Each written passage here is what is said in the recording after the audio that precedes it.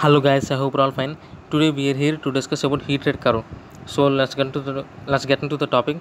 Here this is the diagram for heat rate curve. In the x-axis we take output power PGI, its units are megawatts, whereas in the y-axis we take heat rate HA of PGI, its units are mkcl by mWhr, megawatt hour. Here HA PGI is the heat obtained after fuel combustion.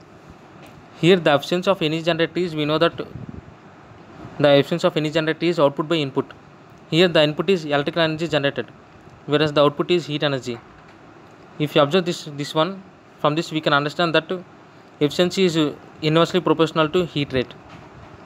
If the efficiency increases, then the heat rate decreases, whereas if the efficiency decreases, then the heat rate increases. This is all about the heat rate curve. I hope you understand guys. Thank you.